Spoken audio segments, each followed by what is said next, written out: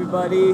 My name's Captain Bill. I'm 24 years old. I'm from Long Island, New York. Right now I'm sailing down the east coast of the United States. I'm going from New York down to the Florida Keys or the Bahamas, somewhere where it's nice and warm.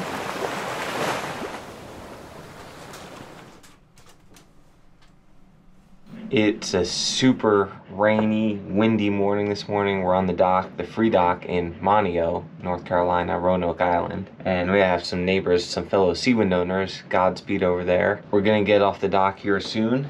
Over the next day or two, we're gonna tell you a little bit of a story about kind of how we started this whole thing, how I started this whole thing when I left Long Island by myself 10 years ago.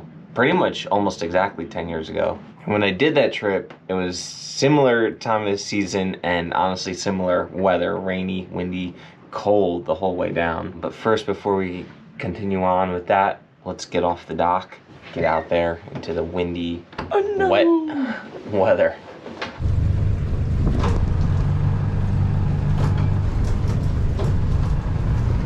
Welcome you guys.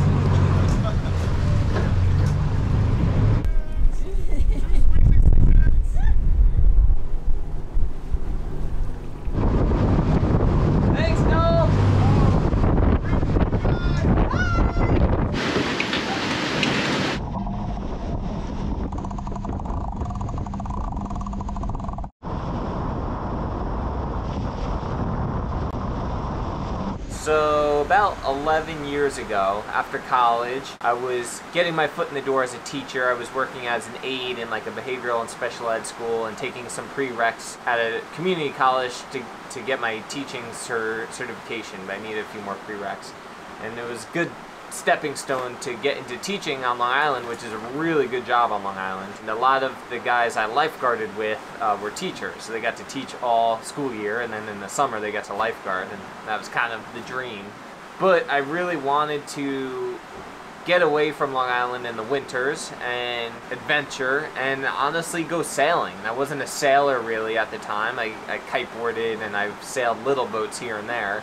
But I started reading about sailing and cruising and some of these books that talk, like Lynn and Larry Part E books, and then some other books that kind of told you what was a good cruising boat. Wait, so where did that dream of you just want to sail away came in? Because nobody you knew did that. Yeah, like no one in my family. I mean, I guess my uncle was kind of a sailor, but not like a full-time or long-term cruiser. But that was later in life anyway, so I don't really know where it started. I guess in college I followed Liz Clark in the Voyage of Swell, and she was a surfer and a Patagonia ambassador, and somehow I started following her blog. She sailed, like fixed up this old boat, left California, sailed to French Polynesia, kind of just lived aboard and surfed. I thought that was the coolest lifestyle ever, and I guess that's like one of the beginning, ideas of cruising and living aboard full time. So while I was doing this stuff, I kind of had this dream of, just feeling out, maybe getting a sailboat and going cruising and just exploring that idea just a little bit. I mean, it wasn't a real thing at the time. But as time went on, like I learned more about it, and I learned more about what made a good cruising sailboat, and I was kind of handy. I fixed up old like Boston whalers and stuff that my dad had behind the garage when we were a kid, so I could do some fiberglass work and sanding and paint and stuff like that. So I worked on Fire Island for lifeguarding, and sometimes I'd take my little Boston whaler to work, but a lot of times we would take the ferry to work. Where we parked for the ferry, right across the canal, there was a boatyard, and eventually I spotted this sailboat in the boatyard, and it looked like what these books were talking about. It was a double ender, it had a canoe stern and this full keel, and it just looked like what I've seen in these books and the pictures in these books. At the beginning of the lifeguard season, I didn't really have any money because being an aide at this school really did not pay well at all. It was strictly just a stepping stone. And I went over to that boatyard and I asked what the deal is with this boat, and they're like, yeah, some guy kind of left it here years ago and we definitely just want to get rid of it, so like, make an offer and maybe you could have it. I didn't even have any money to make an offer with at the time, and I was getting into lifeguard season, so it was getting busy. I worked almost every day. 33 knots, 34 knots, 35 knots, 36 knots. Holy smokes. Look how shallow it is right next to us, just outside the channel.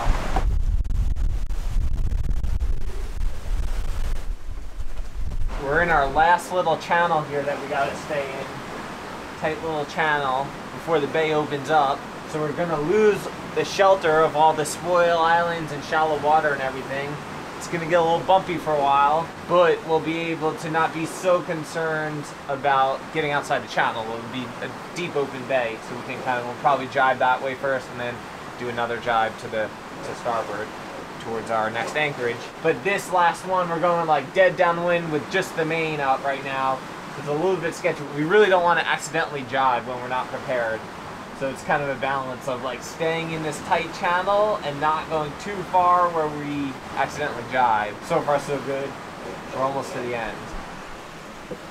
We got a triple reef in the main. No jib out right now, but we will probably pull a bit of jib out in a little bit when we have a little bit of an angle. Putting the boat to the test.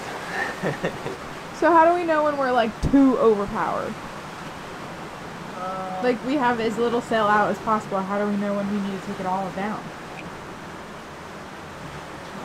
I don't like that answer. Your chart? What does your chart say?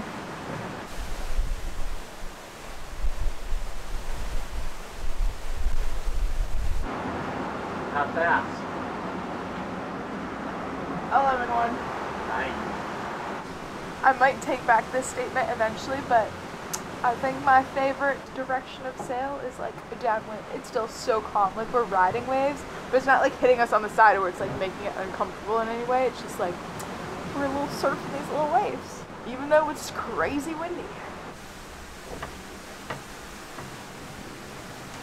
We got pretty steady 30 knots of wind still, down to 25. It's basically between 25 and 35 knots. And we're going like, I don't know, anywhere from 7.5 to 12 knots. So it definitely got a bit rougher out since we're out of the lee of all the spoil islands and shallow water. Nice little waves, and we're surfing down these little waves at up to 12 knots, between 10 and 12 knots on the surf, which is pretty cool. These are some of my favorite conditions to be sailing in. It's not too crazy because we're in a bay still. Average has been like 8 knots probably. An average is 8 knots. Funny thing about catamarans, you know, they're known to be fast, right, in general. Even though you can have fast, high speeds, like even though we're surfing at 10 to 12 knots, and we're doing like, we're seeing 8 knots all day long, we are dipping down to 7.5 knots a lot. This is something we noticed on adrenaline as well. It's hard to maintain high averages. Like to maintain a 10 knot average, you gotta be doing mid to high teens pretty consistently. And that's compared to like monohulls. Like I feel like monohulls are a little bit heavier, a little more consistent in their speed, so it's a little easier to maintain the average of the numbers you're seeing. Where again, as a catamaran, you gotta be sailing pretty fast to maintain relatively high averages.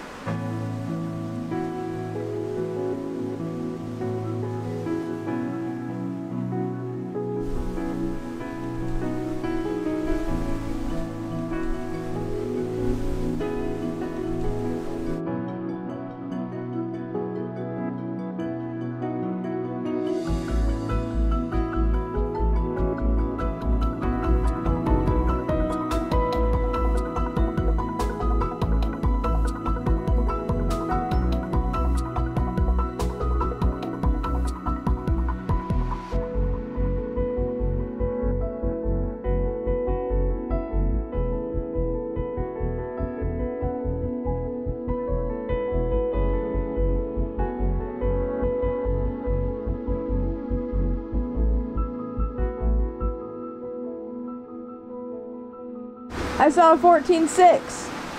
I saw a 14.5. Is it 14.6? Is that the official top speed so far? I saw it right here. All right, keep an eye on that top speed.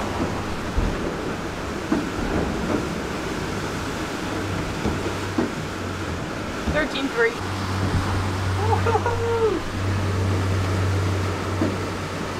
Hear that hum? That's the sound of speed records wanting to be broken. You missed that hum from the Corsair 880? That was a purr. This is a hum.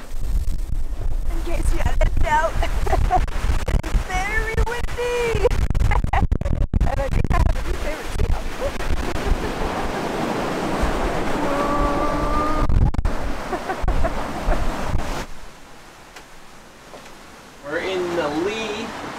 this shore, and we're only 3 miles out from our anchorage.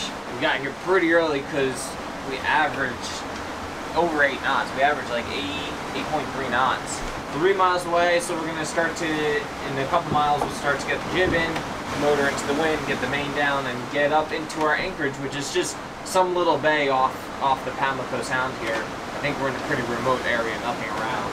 And because we're in the lee, it got a lot calmer.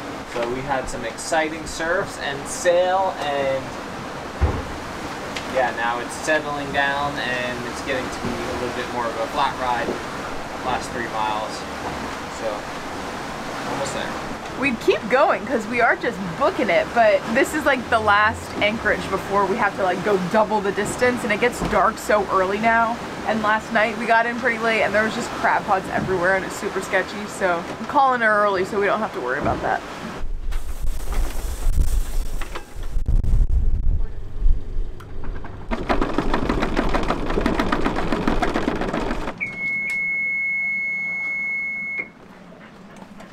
Woohoo!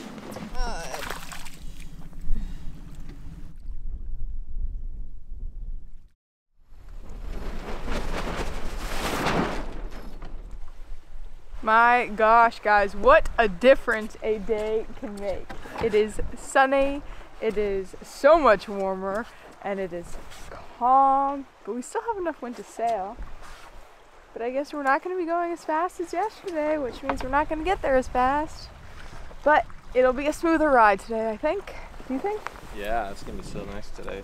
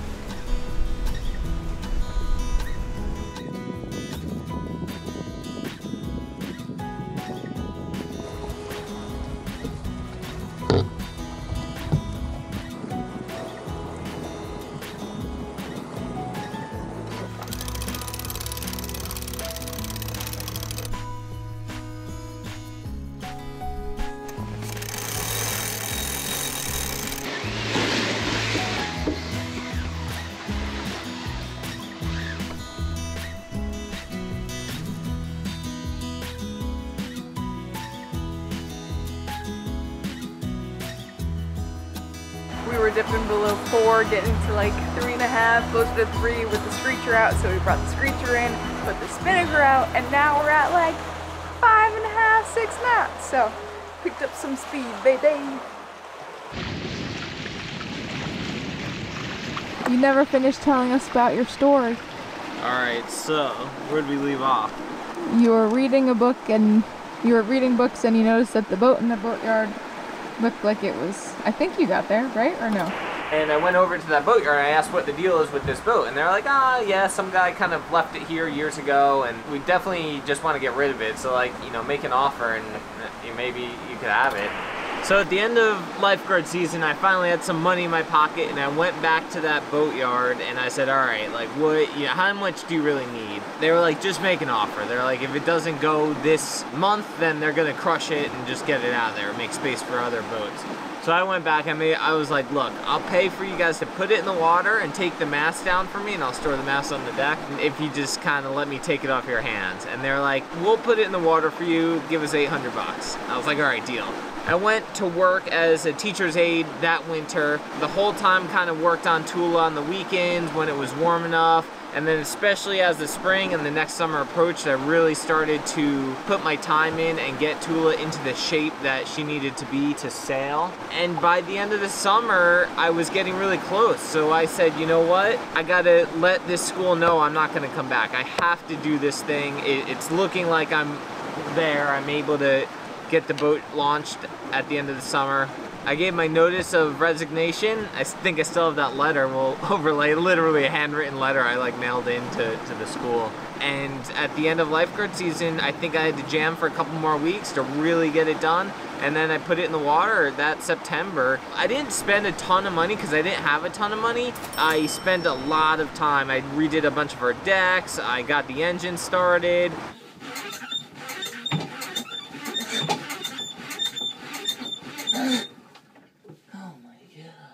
So once I put her in the water, I sailed her any second I got, which was all the time. I sailed her in any condition possible. I tried to never use the engine, and that was kind of from me reading like Lynn and Larry Pardee's book where they didn't even have engines on their boat, and I thought that was the coolest thing. So I was like, you know what, I'm gonna try to sail this boat like I don't have an engine. And I'm so glad I did, because I learned so much doing that. I didn't really know what the goal was. I just knew I wanted to sail this boat south and get to warm weather, and I was looking at like the Bahamas. I didn't really know anything about the Bahamas, or at least Florida, or wherever I could make it. But I still need to learn a lot. Basically, once the boat was ready to sail and I loaded her up with what I thought I needed for cruising, my mom helped me with some safety gear. She thought I should definitely have some of the safety and warm weather gear, and I'm glad she did.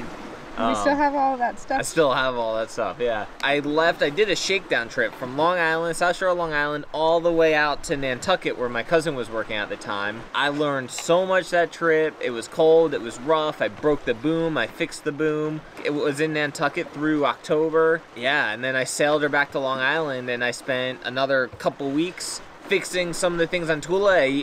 I knew that needed to be fixed. I learned on that trip, just getting re-prepared for my trip south. And then a week before Thanksgiving, I left Long Island and I turned the bow south and I headed south. And again, not really knowing exactly where I was going to stop, just knowing I wanted to get to that warm weather in a place where I could do water sports and just play in the water through the winter. Sailed down the coast solo. I did mostly just day hops, you know, from one inlet to another inlet. Rest at night and then another day hop. Had some rough experiences. I learned that it was okay to be away from any sort of civilization for like 2 days, but after 2 days I got antsy and I needed to like go into town and just like go into a coffee shop and not necessarily talk to anyone, just like be around people. That was something interesting that I found out. By the time I got to probably around here, North Carolina, I was like really starting to run out of money. Actually, my mom gave me a loan for like $2 grand. I said I just want to get, you know, a little bit more south and to a place where I can work and save up some more money. So she believed in me. She gave me a loan to keep on going. Still needed some more money than that, so I was trying to think of other ways I could make money. So I had a bunch of beach glass on the boat, and I would make like beach glass jewelry, and I sold it I like posted pictures of it on Instagram, and people would like message me, just my friends and family mostly, who thought it was cool, and they'd like buy it for 10 or 20 bucks for like this beach glass necklace or something like that. By the time I got to Florida, I was just like, all right, that's it, I'm done for now. Let me just get to a cool town in Florida that's warm, where I can work and save up money and kind of figure out what's next. So I got to like Melbourne, stopped in Melbourne. I was like, oh, maybe this place, and then I was like, nah, I'll keep going. So I kept going, got to Stewart, Manatee Pocket, the same thing.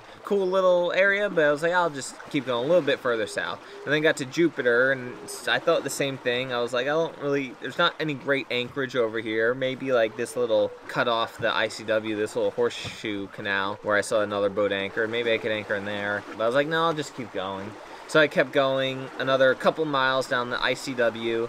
After a couple miles, my engine coupling just broke. I knew it was kind of on its last leg, but it just broke apart, and I was like, oh shoot. Like, that was probably a sign. Maybe I should go back to Jupiter. So I really didn't have a choice. I kind of band-aided it back together. I just used a couple bolts to put this coupling back together, limped my way back up to that last anchorage I saw, and that was it. I got off the boat, started walking around town looking for jobs at basically anywhere, restaurants or shops or coffee shops. I got a job at a kiteboard paddleboard shop where Sierra worked. We worked there for about a year, and we were friends, and then we started dating after that year. And that, my friends, is what you call fate. So Tula brought me to you, and now we're married 10 years later. All right, we gotta probably pull the spinnaker down in a bit here and then turn into this creek. We'll finish the story in a little bit.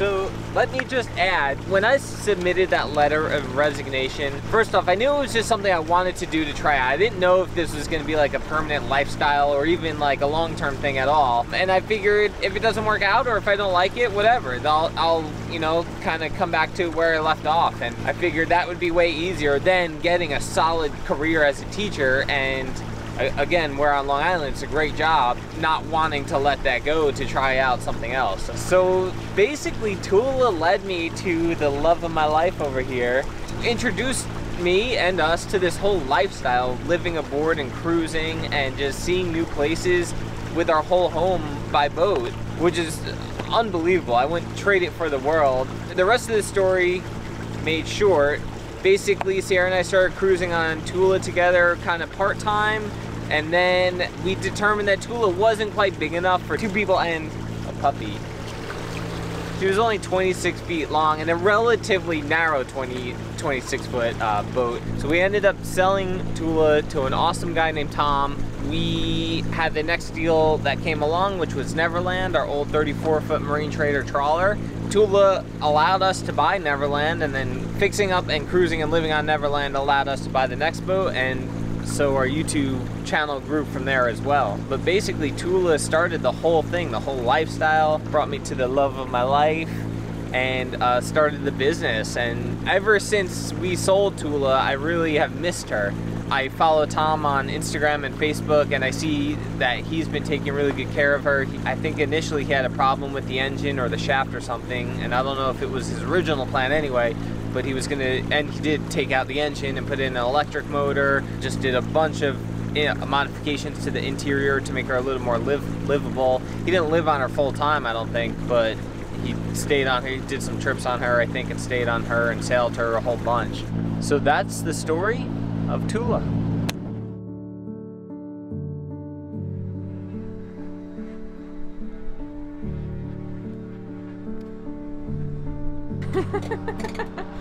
Oh, Tula. Little old Tula.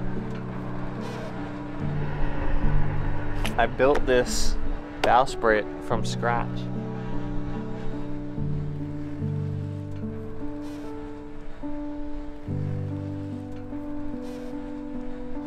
Needs a little loving. I think it's all mahogany if I remember it correctly. I remember how we got that, I think. Did we do that one? I'm pretty sure you ran into a marker when I was going to the bathroom in the Keys. I can't believe you sailed all the way down in her. Spent many hours in this cockpit. Tula, it's been a while.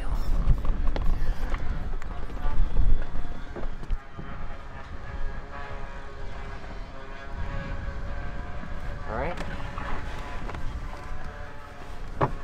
I like the wood. It looks so cool, and you see that stove in there? Are you just in heaven? You've always wanted a wood I know, man. Wow, man. Oh, she looks so cute.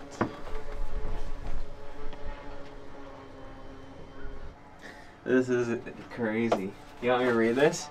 This is what Tom, the owner, who's been taking care of her, who's owned her for the past 9 years, he wrote us a letter. Hi Billy and Sierra, I hope you understand how happy I am that you two are taking Tula back. She's a great boat, a beautiful sailing vessel, and has seen me through weather I should not have been out in. I did want to detail the things I've modified on her, what's worked and what hasn't. So he talks about the electric engine, we'll read about that, electrical, rigging, and other. I hope you are able to use Tula and enjoy her as much as I have. Fair winds, Tom. That's what he was talking about. Hello, Tula. Aw, he made her look so cute. So, go look at this sign out here. Oh look! That was from me. Where did I get that? I think maybe my brother gave it to me, or someone. I think it was my brother who gave it to me. Oh. Yeah, the chart wallpaper. Our table was like a folding thing right there. Oh yeah. Where was it? Right here, right? Yeah. It was like pallet wood that I made and it like folded down to there. It's so cozy.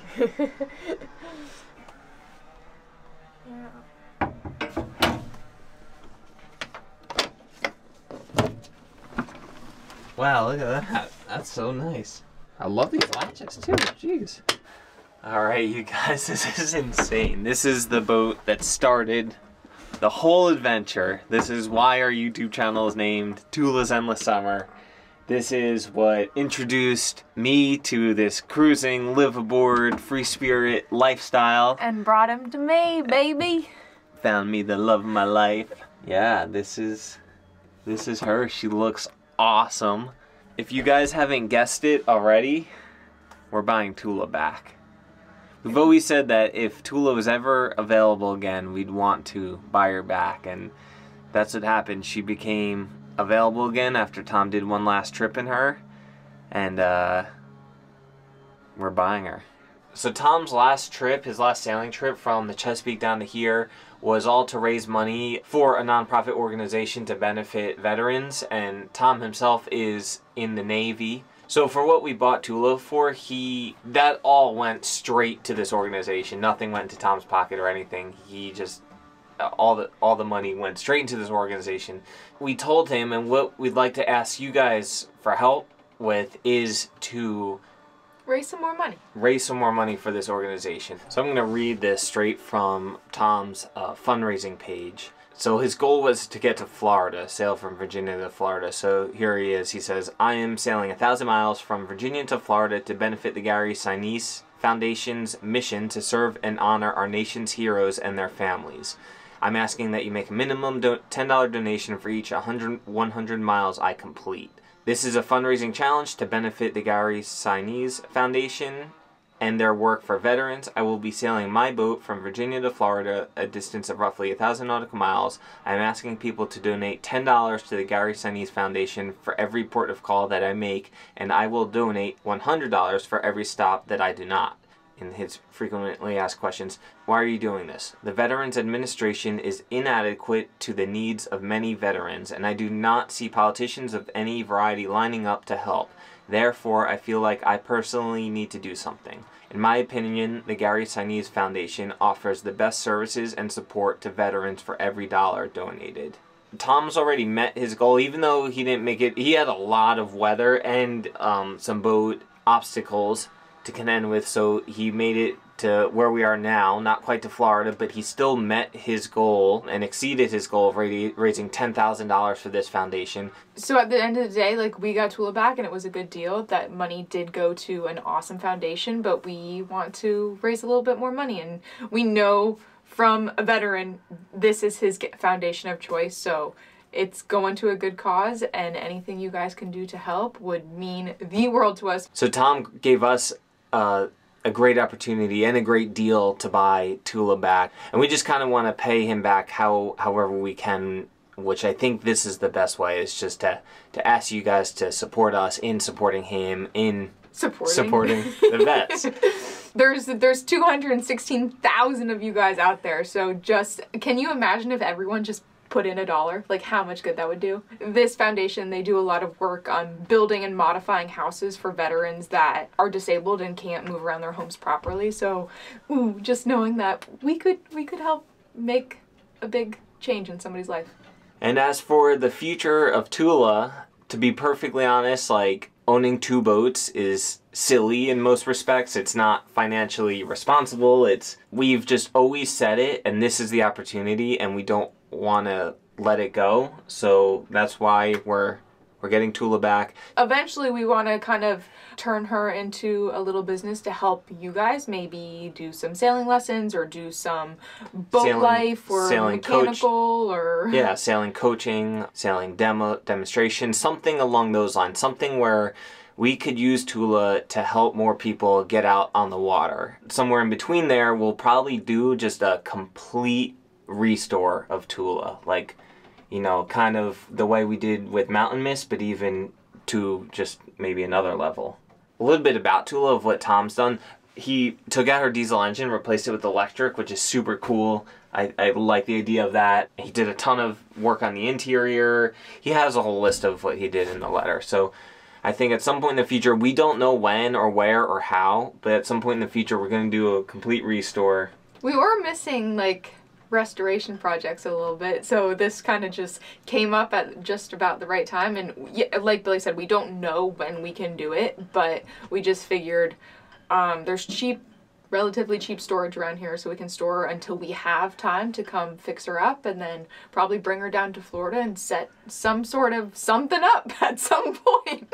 As you can tell, we're still unsure, but our brains are moving, and they've been moving for quite a few years about this opportunity. So within the next month, we'll have a little bit more time on Tula when we bring her to a boatyard. So let us know if there's anything specific you want to see about Tula, or like just anything specific, and we'll be able to show you guys at that time. For now, it makes me so frustrated that we didn't take as many videos back then as we do now. Like, we have some little stuff, but not like pictures, full stories. And even a lot of our pictures, that was before we like saved everything. Like, we took a lot on our old iPad that we used for navigation. We don't have that anymore, so we don't have those pictures, but I have them in my head. We thank you guys for supporting us and for supporting this fundraiser, and we're so happy to see Tula again, be back on her. And so happy that she had someone so great on her for the past 8 years, like taking care of her, improving her, and who was willing to let us take her back over again. All right, well, for now, we'll see you guys later.